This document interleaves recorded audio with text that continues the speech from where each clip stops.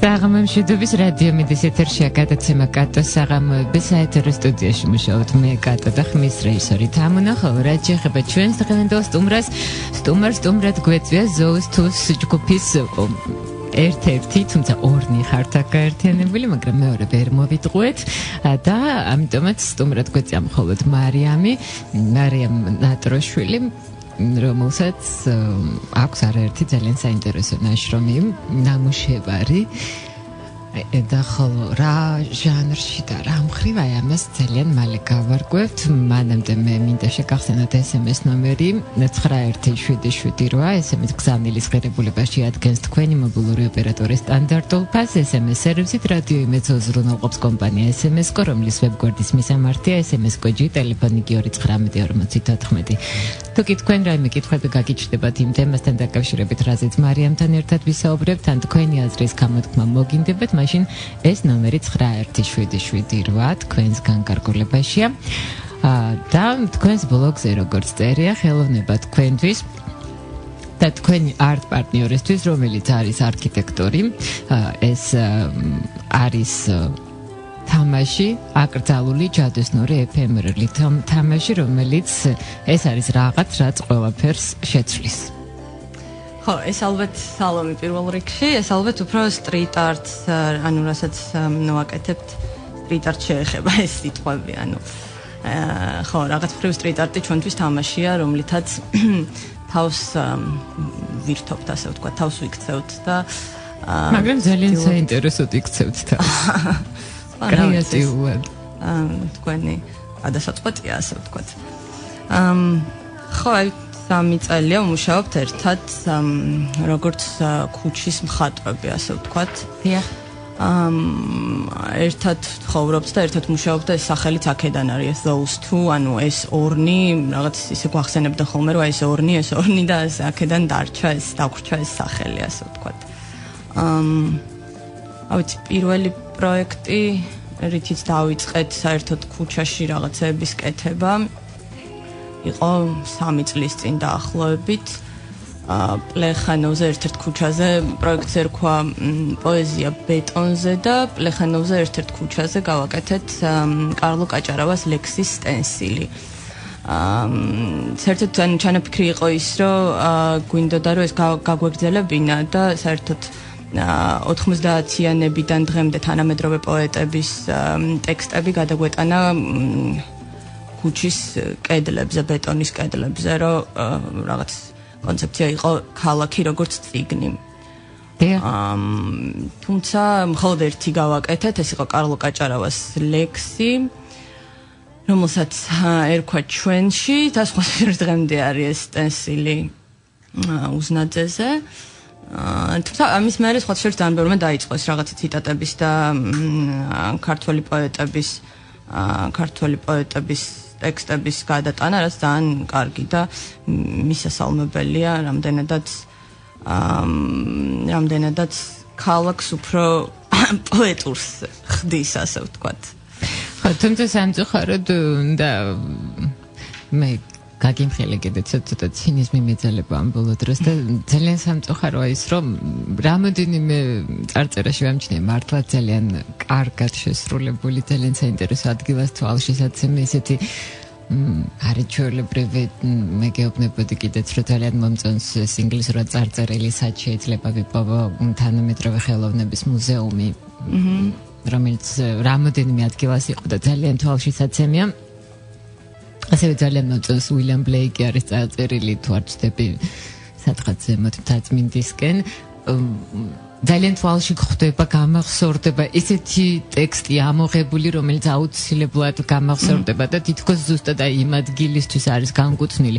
ანუ სწორედ ის, რაც არის ალბათ სტრიტ არტში, ქუჩის ხელოვნებაში, ყველას ეს ქუჩა ისე ცუდად ჩარჩა ჩემს ყურს 90-იანების მერე, რომ ნამდვილად არ მინდა რომ ქუჩის ხელოვნება ვახსენო, სტრიტ არტი, მაგრამ როცა კითხულობ, რომ სეიმო მკვდარია, ბასკია დიდი ხნის წინ გარდაეცვალა, დიდი ხნის წინ წააწერა ეს და რაღაც ხო, არ ვიცი, არის ეგეთი წარწერები ხშირად ხდება, არა მარტო თბილისში ვთქვათ ის რომ street art is dead go home. ეგეც ხშირად არის ხოლმე ეგეთი წარწერები. რა ვიცი, ეს რაღაც ისეთია სუბიექტური დამოკიდებულება არის რაღაცა ფაქტების მიმართ შეიძლება და არ ვიცი, ვერ გეტყვით, არ ვიცი რას ფიქრობდა ამ ტექსტის ავტორი, არც ვიცი, ხო, არ ვიცი. თუმცა მე მაინც მომწონს ნებისმიერ შემთხვევაში ვთქვათ ის ინიციატივა, რასაც ვხედავ, რომ ადამიანი გამოდის და სპრეის იღებს და გარეთ რაღაც ეს თვით გამოხატვა იქნება თუ რა იქნება, აკეთებს. წერს იმას, რაც სათქმელი აქვს, ეს უკვე ძალიან კარგია. იმიტომ რომ, რა ვიცი, ხო, აი ძალიან ხშირად მესმის, რომ აი ძალიან მოიკოჭლებს ჩვენთან street art-ი და ძალიან ცოტა ნამუშევრები არის და რაღაც ინიციატივა არ იგრძნობა, ვთქვათ, ახალგაზრდებისგან, ვისგანაც უნდა მოდიოდეს ეს რაღაცა მუხტი. თუნდაც ის, რომ რაღაც არ ხდება პოლიტიკურ და რაღაც სოციალურ თემებზე გამოხმაურება მხატვრებისგან და არ კეთდება ესეთი ხელოვნება. თუმცა ეხლა პრინციპში ახლა უფრო რაღაცა დაიწყო. ახლა რომ შევამჩნია რაღაცები, რომ ვთქვათ, არა who don't has და რაღაცა მარიხუანას ლეგალიზებას რომ ითხოვენ აი ამ რაღაცა სტენსილებით და რაღაცა ნელ-ნელა რაღაც მხრივ ხო არ ვიცი, ხდება ესეთი ფორმის street art-ის ჩვენთან და რა ვიცი, ძალიან მისასალმებელია და ძალიან კარგია. ჩვენ ყოველთვის გვაქვს რაღაცა გარკვეული პრეტენზიები ჩვენი საზოგადოების მიმართ, თუმცა ალბათ გასაკვირიც არ არის, იმიტომ რომ მითითებით ყველა მხოლოდ საკუთარ თავს უნდა მიუთითოს და შესაბამისად საკუთარ საზოგადოებასაც ჩვენ ვერ მივუთითებთ ფრანგებს ან ინგლისელებს როგორი ცხოვრობენ, ამიტომ გვაქვს ესეთი პრეტენზიები საკუთარი კრეატიულობის მიმართ, რომ შეიძლება იქაც არის მსგავსი პრობლემები, თუმცა ეს სულაც არ ნიშნავს იმას, რომ ძალიან სასაცილოა ხოლმე, როცა გეუბნებიან, რომ იცი რა ეს სხვაგანაც ხდება, მით უარესი თუ სხვაგანაც ხდება. მაგრამ ჩვენ გამოტვეთ ძალიან დიდი პერიოდი თვითონ ხელოვნებაში და არა მხოლოდ ხელოვნებაში. თუმცა თვითონ street arts რო დავაბრუნდეთ, ეს ყველაფერი დაიწყო ძალიან დიდი ხნის წინ. მე კი ხალისობდით ჩვენ ეთერს მიღმა, რომ მე ვამბობდი, რომ ალდამირადან იწყება, მაინც საზოგადოებრივ სივრცეშია ეს ყველაფერი. თუმცა რეალური ეს დაიწყო მე ძალიან გამიკვირდა, როცა აღმოაჩინე, რომ მაიაკოვსკის გითხარ კიდეც რომ მეგონა რომ ეს რაღაცა ხუმრობა იყო ვიკიპედიაში და არა რეალობა და ამის შესახებ მინდა რომ შენი საუბრო. საიდან დაიწყო ხო? საიდან დაიწყო მეც ანუ ეგ ძალიან საინტერესოა რომ ამ ფუტურისტების მანიფესტში 1918 წელს მაიაკოვსკი არის ფუტურისტების გაზეთში იყო დაბეჭდილი ეს მანიფესტი რომელსაც ერქვა ხელოვნების დემოკრატიზაციის შესახებ. კედლების ლიტერატურა და მოედნების ფერწერა და იყო არის ესეთი ტექსტი რომ ანუ მოწოდება არის მოუწოდებს მაიაკოვსკი მხატვრებს და მწერლებს რომ გამოვიდნენ სალონებიდან, რაღაც გალერეებიდან, სასახლეებიდან, ხელოვნება გამოიტანონ ქუჩაში და გამოიტანონ გარეთ, აი ამ რაღაცა კედლებს მიღმა, რაღაც გალერეების, სალონების კედლებს მიღმა და რომ აიღონ საღებავები და მოხატონ სახლები, კედლები, ღობეები, სახურავები, დაწერონ თავიანთი ტექსტები ქუჩებში, მანქანებზე, ტრამვაებზე, მატარებლების სადგურებში. ანუ ეს ტექსტი არის დაწერილი 1918 წელს, მაშინ როცა ვთქვათ ამ გრაფიტის ბუმი ამერიკაში 80-იან წლებში იწყება, სწორედ რომ აი რაღაცა მატარებლის სადგურებზე, ვაგონებზე და სხვა ურბანულ სივრცეებში. და ეს მაიაკოვსკის ტექსტი რომ დაეკუჩები იქცენ ხელოვნების დღესასწაულად და დაეკუჩაში მოხდეს ეს ხელოვნების დღესასწაული. ეს არის ჩემთვის რაღაცა პირველი ინსპირაციის წყარო თქო, ნუ ხო შეიძლება ითქვას და რაღაცა პირველი დასაწყისი ჩანასახი street art-ის. თუმცა მე უკვე 60-იანი წლებიდან გრძელდება და უკვე არტისტები გამოდიან გარეთ ამერიკაში და ევროპაში და იწყებენ ქუჩაში ხატვას, წერას და ტექსტების კეთებას. მარიამ, ჩვენ ახლა დროებით რადიო იმედის ეთერს საინფორმაციო გამოშვებას უნდა დავუთმოთ, შემდგომ გავაგრძელებთ საუბარს ისევ street art-ის შესახებ.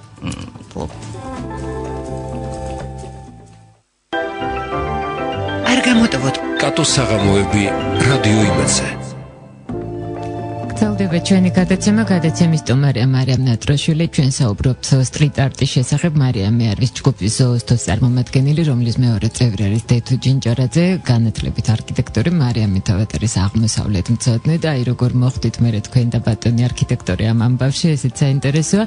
თუმცა ამჯერად ჯერჯერობით შესაძლებლობათა სადგური 2-დან, როგორც ერთ-ერთ თქვენს ნამუშევარს ქვია და ამჯერად ჩვენს გადაცემას მეორე ნაწილს ვუწოდოთ ასე, გავიდეთ იქით, რომ სტრიტ არტი როგორც ავიენები ამბობენ, დაიწყო პირველი მაშინ, როცა ყუმბარებით სავსე ყველა ყუთს ერთ-ერთი მუშა აწერდა დეტროიტის ქარხანაში, რომ ვილროი იყო აქ. მე მოგვიანებით ჯარისკაცები ამას უკვე აწერდნენ შენობებს, რომლებიც გადარჩა დანაღმვას.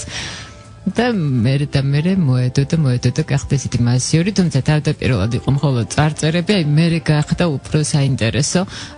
მე ჩემი დაკვირვებით როგორც მივხვდი, ეს უფრო მაინც ბასკიას დროს გახდა ყველაზე საინტერესო. შესაძლოა არასტორია ჩემი. ხო, ბასკია ერთ-ერთი სტარი იყო, ასე ვთქვათ, ერთ-ერთი ვარსკვლავი გახდა, რომელმაც აი ქუჩიდან დაიწყო და პოპულარობა მოიხვეჭა, ასე ვთქვათ.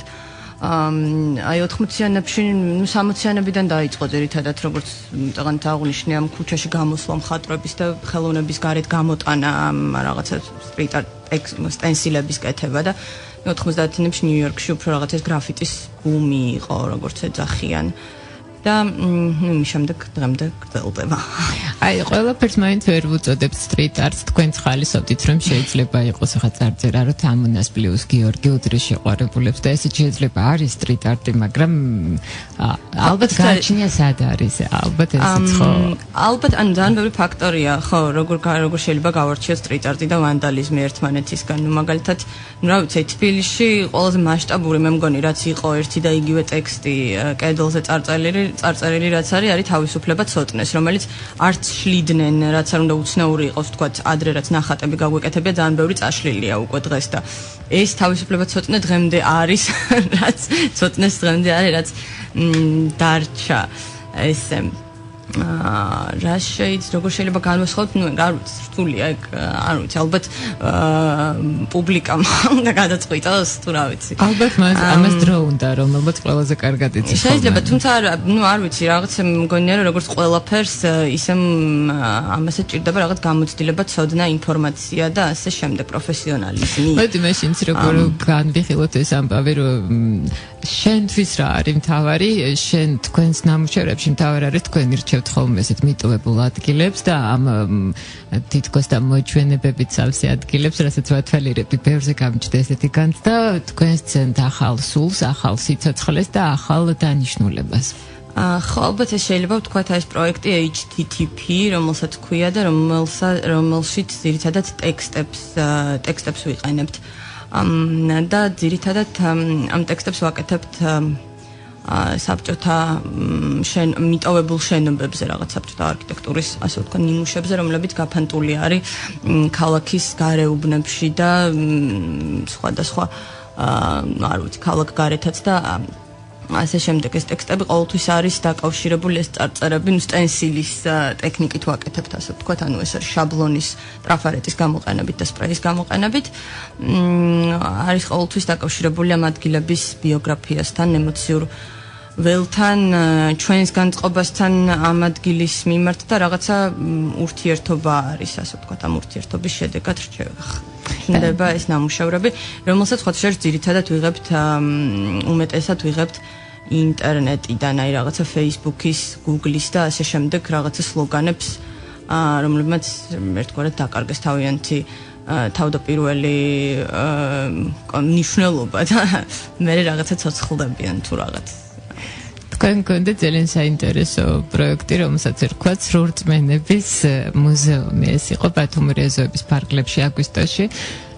და ხო, ცრურწმენების მუზეუმი პრინციპში სტრიტ არტი არ იყო ამ ესე იგი ეს იყო ბათუმის ეზოს ამბები არის ეს არჩეული პროექტი, რომელიც ბათუმში ტარდება, შარშანკო მეორე წელი იყო, იმედი მაგ წელსაც ჩატარდება, ლევან ხუჯაძე პროექტი არის და კურატორი არის მაგდა გურული. და ამ ზაფხულს ჩვენც ვიყავით მიწვეულები, გავაკეთეთ ორი ნამუშევარი, ერთი იყო ცრურწმენების მუზეუმი და მეორე იყო რაღაცა სტენსილი ერთ-ერთ ქუჩაზე, რომელიც ერთადერთი ტექსტია, რაც ქართულად ქონდა გაკეთებული და იყო დღეს ან ხვალ. რაც შეეხება ცრურწმენების მუზეუმს, ეს იყო 2 კვირის განმავლობაში ვაგროვებდით ამ ცრურწმენებს ბათუმის აემეზოს მოსახლეობისგან და მიტოვებულ აბანოში, რომელიც ერთ-ერთი ამ პროექტის ერთ-ერთი venue იყო, აქ ერთ-ერთ რამდენიმე ოთახში გამოვფინეთ ეს ცრურწმენები. ну როგორღაც ვეცადეთ რომ ეს ამ ცრურწმენებისთვის რაღაც ვიზუალური ფორმა მოგვეძებნა და შევაგროვეთ და რაღაც პატარა პუბლიკაციაც გავაკეთეთ ამ ცრურწმენების ენციკლოპედია კი არა და ხო კატალოგიას ერთ-ერთი არის სახლში მარჯვენა ფეხით უნდა შეხვიდე ჩვენ საწყალი ცაციები აქაც დაგვრჩაგრეთ. ჩემი საყვარელი ცრურწმენა იყო რომ თუ ცისარტყელის ქვეშ გაძვრება გოგო ბიჭად გადაიქცევა და ბიჭი გოგოთ და ნუ ეს ცისარტყელაც საინტერესო ცრურწმენა. ხო, რაც შეეხება იმ შესაძლებლობების სადგური ნომერი 2, ეს იყო გამოფენა იყო პრინციპში, რომელსაც კურატორობდით მე და დეთუ, რომელიც იყო თანამედროვე ხელოვნების ცენტრი თბილისის არაფორმალური სამაგისტრო პროგრამის სტუდენტების გამოფენა, საბოლოო გამოფენა ასე ვთქვათ, და რომელიც მიტოვებულ ლისის ტბაზე მიტოვებულ საბაგიროს შენობაში გავაკეთეთ. შენობა შემთხვევით აღმოვაჩინეთ საერთოდ და ეს ამ HTTP-ის პროექტიდან ერთ-ერთი ტექსტი ერორი ქონდა გაკეთებული და მე უკვე გადავწყვეტეთ რომ ეს რაღაც საგამოფენო სივრცედ გვექცია ეს მიტოვებული უნიკალური ორი. ეცით მე როგორ განცდა, მაგრამ ძირითადად ქართულ სივრცეს აი ამ სტრიტ არტს აკლია. მე კიდევ ერთხელ დაბეჭდებით გავიმეორებ რა ქუჩის ხელოვნება, ქუჩამდე სუდად აქვს ჩემს ყურს ჩარჩენილი ვერაფრით ენა არ მომიბრუნდება რომ ახსენო და სტრიტ არტს რაც აკლია რატო თქვენი ეს არის წმინდა ქართული ტექსტები, არა რომელიმე წერლის ამ პოეტის გამონათქვამის ამონარიდი, არამედ რაღაც ისეთი საკუთარი ამოძახილი თითქოს. ეს ბასკიას ეს ქონდა, ხო? ეს თუნდაც ეს სეიმო is dead. ანუ სეიმო მკვდარია, ეს სეიმოცთან აბრევიატურა იყო, ხო, გარკვეული. ისევ ის ძველებური ხო, ანუ რატო არ არის თქვენ კითხულობთ, რატო არ არის ქართულად? ხო, აი რატო არ არის ქართულად რაღაც, რატო გვიჭირს რომ ქართულად ვიაზროვნოთ, ან რაღაცა შეიძლება გაუცხოების მომენტია და უფრო მარტივია, ხო, ცით აი ეს ცნობილი მაგალითი როიდის რომ ერთ-ერთი პაციენტი რომელიც სულ ინგლისურად მეტყველებდა, ანუ როცა გარკვეული პრობლემა უჩნდებოდა, უნდა ინგლისური არ იყო მისი მშობლიური ენა. ხო, შეიძლება ზუსტად ამ პრობლემების გამო არის ეს მაშინ, რომელიც ჩვენ გვაქვს და გვაწუხებს და რომელ პრობლემებსაც ვებრძვით ქართულად. ხო, რა ვიცი, აი მაგალითად ის თავისუფლება ცოტნეს რომ დაუბრუნდეთ, ეს თავისუფლება ცოტნეს იყო ქართულად და ყველაზე ისეთი. რატო არ არის ქართულად? ხო, ძნელი სათქმელია, მე ვერ გეტყვით, ანუ ჩვენ აი მარტო ეს დღეს ან ხვალ იყო ქართული და მომავალში ვაპირებთ რაღაც ქართული ტექსტების გაკეთებას, მაგრამ რაღაც ინგლისური უფრო მარტივი იყო ჩვენ შემთხვევაში მაგალითად და რაღაც უფრო ხარტად და მოკლედ გადმოსცემდა იდეას, მით უმეტეს ვიყენებდით აი ამ რაღაცა ინტერნეტიდან ამოღებულ ტექსტებს და ნუ შესაბამისად რა ვიცი ინგლისურად არის უფრო ადვილი მისახვედრი. არა, ეს დასეძრახი ნამდვილად არ არის, უფრო ძალიან საინტერესო იქნებოდა ალბათ ქართულად, შეიძლება უფრო ყველასთვის გასაგებიც არის, მე შესაბამისად ამას მხოლოდ ქართველებისთვის ხო არ წერთ. შეიძლება, ხო, ალბათ რაღაცა ინტერნაციონალური ენა უფრო. ხო, თუმცა რა საინტერესოა, ინგლისურად როგორ შეიძლება ითარგმნოს, ნუ გაქაჯდები. თბილისის შემოსასვლელს მგონია რომ ძალიან მოუხდებოდა ესეთი არწერა.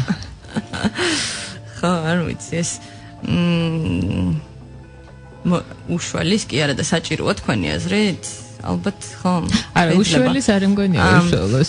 ხო, არ ვიცი, ანუ ალბათ ვინმეს გაუჩნდება ალბათ ეს კითხვა და აი თქვენს გაგიჩნდეს ეს კითხვა და შეგიძლიათ ჩვენ შეგვიძლია რაღაც ისეთ 15 წუთიანი ვორქშოპი ჩაგიტაროთ როგორ უნდა ამოჭრათ ეს არის მე მივხვდი რომ არის ადრენალინთან საოცართან დაკავშირებული თქვენ და დეთუს არაერთი ამბავი გაგხდენიათ და თუ შეიძლება რომ ამის შესახებ ვისაუბროთ და გვიამბოთ და ეს არის რაღაც გარკვეული ადრენალინი ეს არ არის მხოლოდ ის რომ მივედი და დავხატე არის უფრო ხო მეცნიერად ანუ საშიში თავიდან როცა დავიწყეთ კეთება კი რაღაცა ის იყო რა ქვია სახიფათო იყო და საშიში იყო რაღაც მხრივ კი იყო ადრენალინი მაგრამ თბილისში მაინც იმდენად არა რა ვიცი პრობლემა არ შეგვქნია არასდროს ერთადერთ ხომ მოვიდა პატრული რაღაც დიღომში რაღაც კედელზე ვწერდით და უბრალოდ ვკითხა რომ ეს რამე პოლიტიკური ანუ რამდენადაც ტექსტი ინგლისურად იყო ეს რამე პოლიტიკური პროტესტი ხო არ არისო და რა უთხარით რომ არა ნუ კარგითო რაღაც პირადობის ნომერი ჩაიწერა და წავიდა და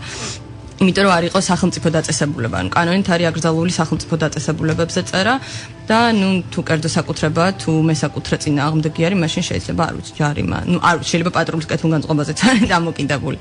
რამდენად უყვარს პატრულს ბენქსი. ხო, აი, თუმცა ნუ ევროპაში გაცილებით უფრო ძნელია, იმიტომ რომ ეს კანონით ისჯება, არ არის ლეგალური.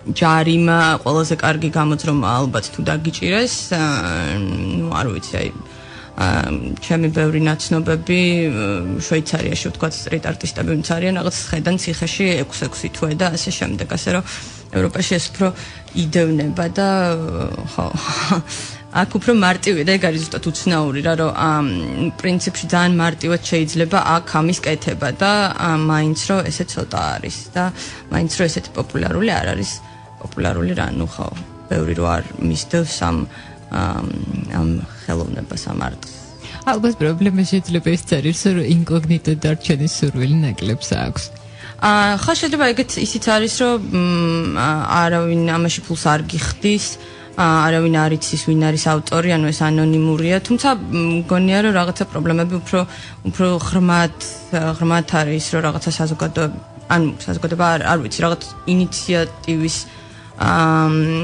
შიში კი არა და აი რაღაცა პირველი ნაბიჯის გადადგმის შეუძლებლობა და რაღაც მხრივ ინდიფერენტულობა ყველაფერი იმისადმი რაც ხდება და არა მე იმის მიხედვით ძალიან ბევრი თემაა რაზეც შეიძლება რომ ვთქვათ მუშაობდნენ მაგრამ ჩვენც მაგალითად პოლიტიკურ თემებს არ ვეხებით და არ გვაინტერესებს ნუ იმიტომ რომ საერთოდ მე არ მაინტერესებს ასე ვთქვათ და ეს უბრალოდ კაცია და გუნებაა და სტენსილის მკეთებელია და საღებავია მაგრამ თვითონ ზოგადად ხა შეიძლება სხვა იყოს დაინტერესებული მე მგონია რომ აი ეხლა მომივიდა სიმართლე გითხრათ თავში აზრად რომ შეიძლება ეს ინკოგნიტო დარჩენის სურვილი ერთი ჩემი ნაცნობის არ იყოს უცხოეთში და ევროპაში რა დაგჩენია როცა თბილისში ბარნავზე გაივლი და კაცი ხარ. ყველა მოგესალმება. ხო, ნუ არ. რთულია. ხო, აი ძალიან საინტერესო ტექსტი არის ასევე რომელიც ძალიან ხშირად ჩვენი შთაგონების, ჩემი შთაგონების და დეთუს შთაგონების წყარო იყო საერთოდ ფაქტობრივად რაღაცა ამ ტექსტის მერე დავიწყეთ. ეს არის ჰაკიმ ბეის ტექსტი პოეტური ტერორიზმი, სადაც აღნიშნავს რომ თუ ეს არ ცვლის ვინმეს ცხოვრებას, მაშინ ის წარუმატებელია. ანუ იქნება ეს სტენსილი, იქნება ეს რაღაცა პერფორმანსი ქუჩაში თუ რაღაც ნებისმიერი რაღაც რაც საჯარო სივრცეში ხდება და რაც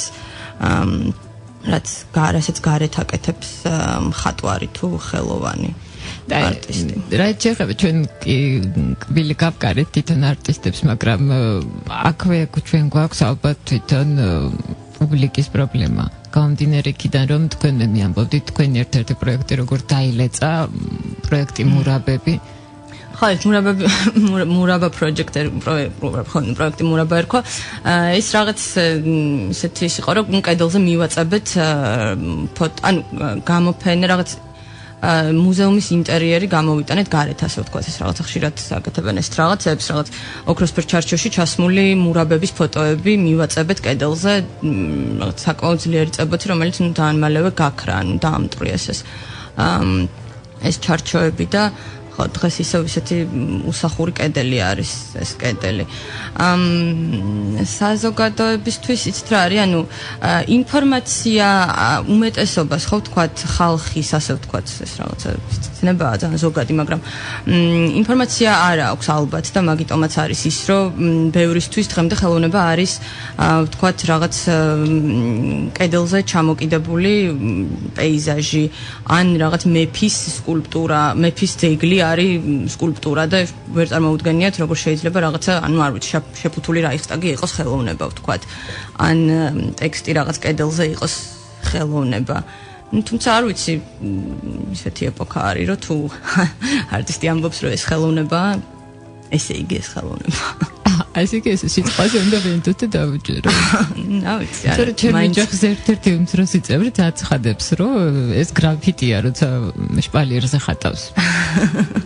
ნახოთ, იქნებ ერთ წელიწადში ერთ-ერთი ისეთი წარმატებული გრაფიტის მკეთებელი გახდეს. არ გადავღებოთ ეს შეინახეთ. ჯობია მას თავი შევიკავოთ კედლების გადაღებისგან. რა იცით რა ხდება. კეთილი, მე შევახსენებ ჩვენს მენელს SMS ნომერ 917778. თქვენ შეგიძლიათ თქვენი კითხვები დაუსვათ მარიამს ან თქვენი მოსაზრებები გამოთქვათ სტრიტ არტთან დაკავშირებით. SMS გზავნილის ღირებულება შეადგენს თქვენი მობილური ოპერატორის სტანდარტულ ფაზს. SMS სერვისით რადიო იმედს უზრუნველყოფს კომპანია SMS-კო, რომლის ვებგვერდის მისამართია SMS კვეთში, ტელეფონი 219 თქვენ ძალიან ეს არ არის უცნაური მხატვრობაში და ყველგან ძალიან ხშირად ხდება, რომ აბსოლუტურად სხვა გვარად იწყებს ადამიანის ცხოვრებას და სხვა გვარად ვითარდება, სხვა პროფესიით იწყებს და სხვა პროფესიაში გადაბარგდება და თუ არ ვცდები თქვენს ვან გოგს 28 წლამდე არაფერი არ დაუხატოს.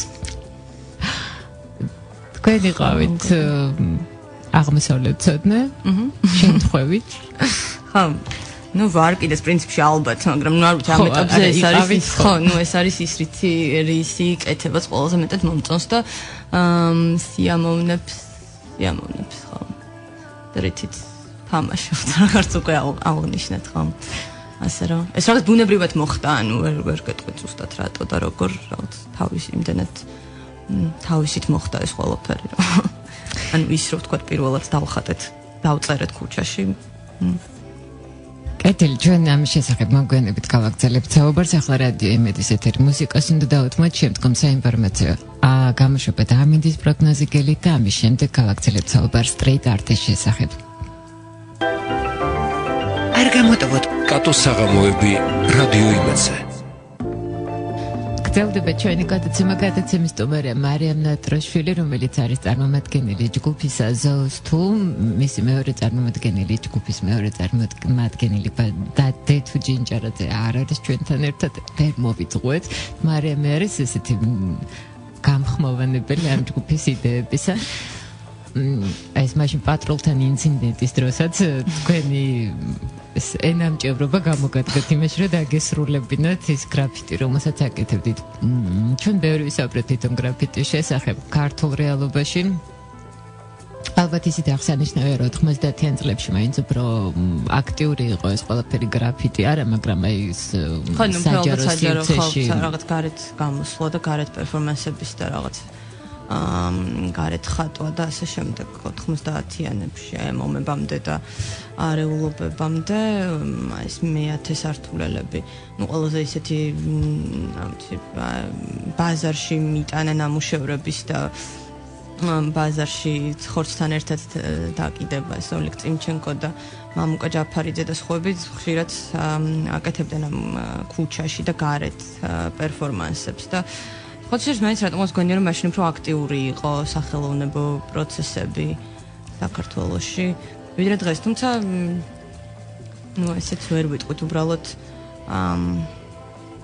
არ ვიცი, ალბათ სწორი გზები არის აპოვნელი, რომ ხალხი ადამიანები, რომლებსაც არ აქვს შეხება ხელოვნებასთან, ისინი მივიდნენ გალერეებში და მუზეუმებში და ასე შემდეგ. ამიტომაც გახდა ვთქვათ ეს საჯარო სივრცეებში ხელოვნება პოპულარული, რომ სწორედ ვთქვათ მხატვრები მიდიან ხალხთან და მხატვრებს თავიანთი იდეები პირდაპირ ქუჩაში გამოაქვთ და აი ამ თეთრი კუბიდან და საგამოფენო სივრცეებიდან გამოსვლა, როგორც მაიკოვსკიმ წინასწარმეტყველა კი არა და მოუწოდა 1918-ში. სწორედ აი ახლა ხდება. არ პრინციპში ძალიან საინტერესო პროექტების ხორციელდება, თქვათ, თუნდაც ეს ბათუმის ეზოს ამბები გეოერი აკეთებს ძალიან კარგ პროექტებს იყო, თქვათ, აი მიწისქვეშა გადასასვლელების სახელმწიფო სივრცეთ, ასე ვთქვათ, ტრანსფორმირების მცდელობა, რომელიც ძალიან კარგად დასრულდა. ასევე გეოერს ჩამოყავს სტრიტ არტისტები სხვა ქვეყნებიდან და ძალიან საინტერესო პროექტებს აკეთებენ ზუგდიდში მაგალითად და ზესტაფონში. და ეს ძალიან კარგია იმ ხრივაც, რომ რაღაცნაირად ამ კულტურის დეცენტრალიზაცია მოხდეს და არ იყოს აკუმულირებული, ასე ვთქვათ, თბილისში ეს რაღაც პროცესები, ის მწირე პროცესები, რომელიც ხდება თუნდაც ქართველი სტრიტ არტისტებიც ხო რა ვიცი, აი მაგალითად ძალიან კარგი პროექტია ასევე ირინა პოპიაშვილის window project, რაც არის ფანჯარა, რომელიც არის მეცნიერებათა აკადემიის პირდაპირ და სხვათა შორის ფანჯარა და ჭავჭავაძესაც ხო ასევე ახალი განსაკუთრებით. ხო, რომელიც სხვა შორის გაიხსნა აი ძალიან საინტერესო მხატვრის ანდრო ერაძის ზუსტად გრაფიტის ნამუშევრით ირინას ეს პირველი ფანჯარა, რომელიც იყო კიდე რავი არ შეიძლება გამომრჩეს ვინმე, მაგრამ რაღაც პროცესები მიდის და ძალიან კარგია, თუმცა ხო, სულ წუწუნებთ იმაზე, რომ უფრო მეტი რატო არ არის და რაღაც. და ალბათ იმიტომ რომ ეს კარგიც არის, იმიტომ რომ აღრუტუნებამდე შორია, რადგან წუწუნებთ, რომ რაღაც არ მოგწონს. ხო, რა ვიცი.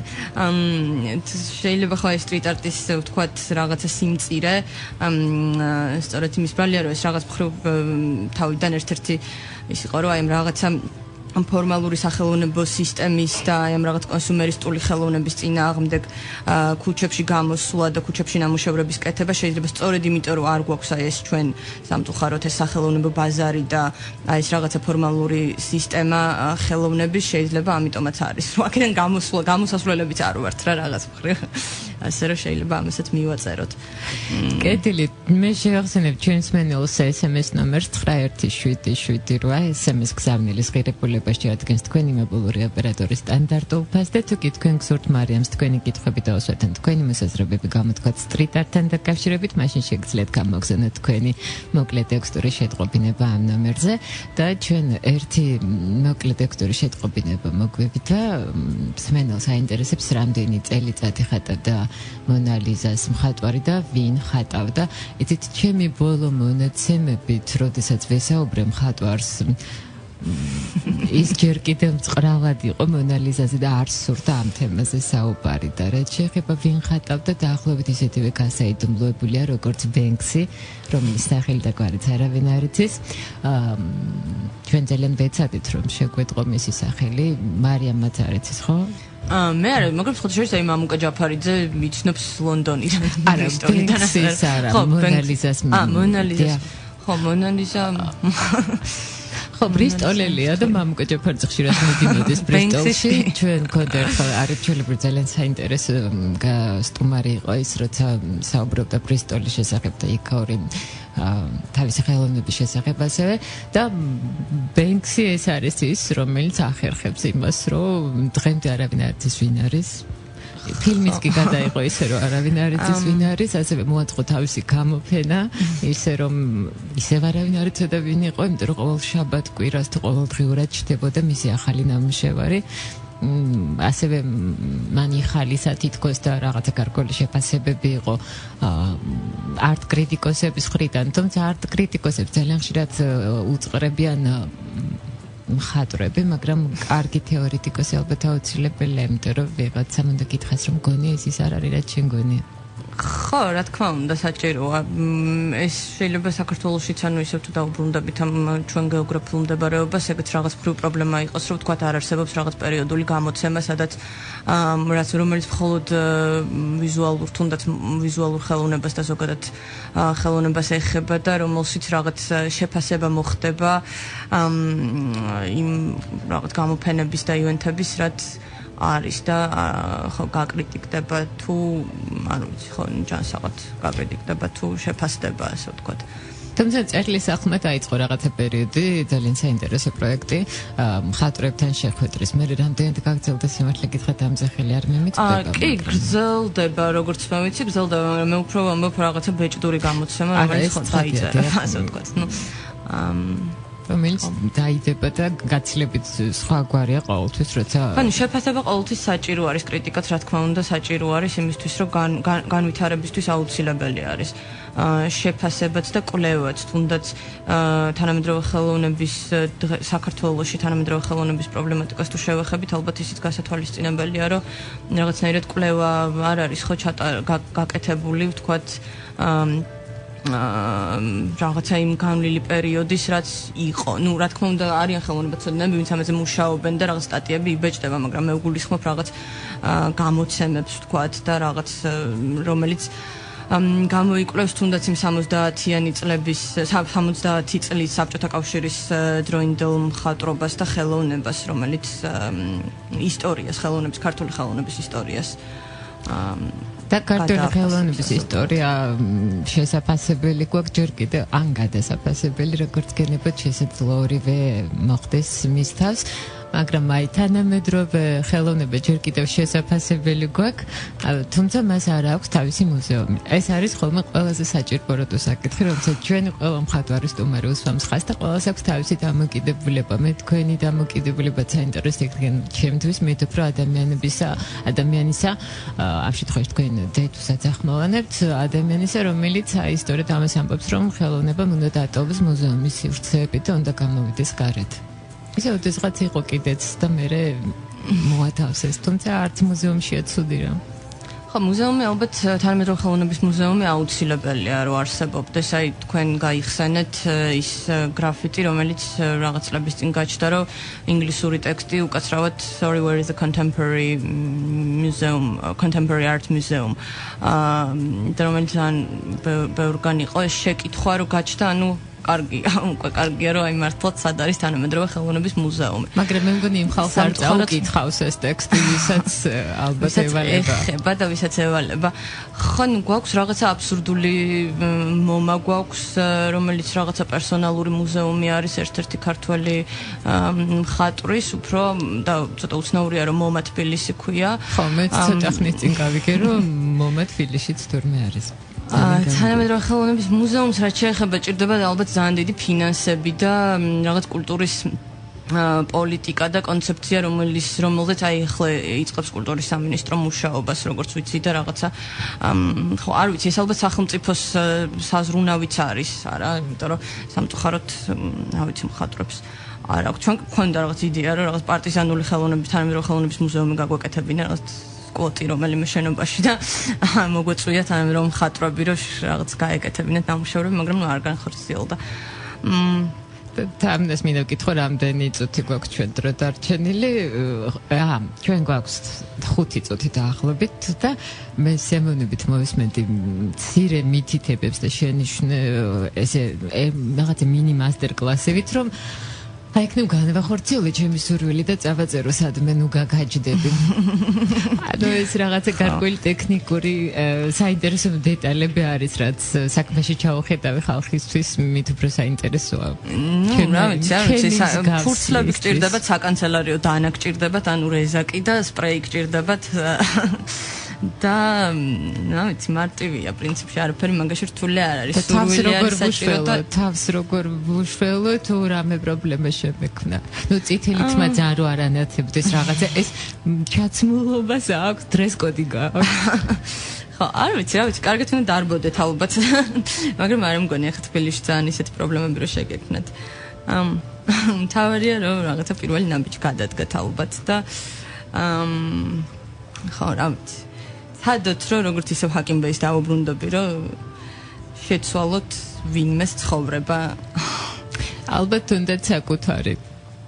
სხვათა შორის ეგიც აქვს აღნიშნული რომ საკუთარი ცხოვრება არ იგულისხმება. ეს რაღაცა ამ შემთხვევაში ვერ გადავიკვეთეთ მე და ბატონი ჰაკინბეი.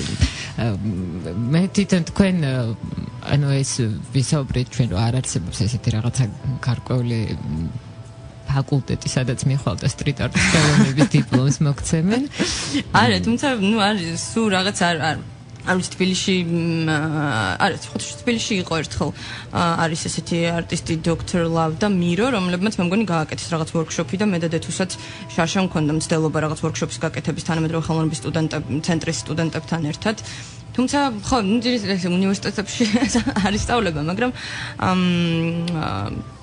workshop-ებს და რაღაცა იმებს master-კლასებს ატარებენ სულ სტრიტ არტისტები და ცდილობენ თავიანთი გამოცდილების გაზიარებას დაინტერესებული პირებისთვის.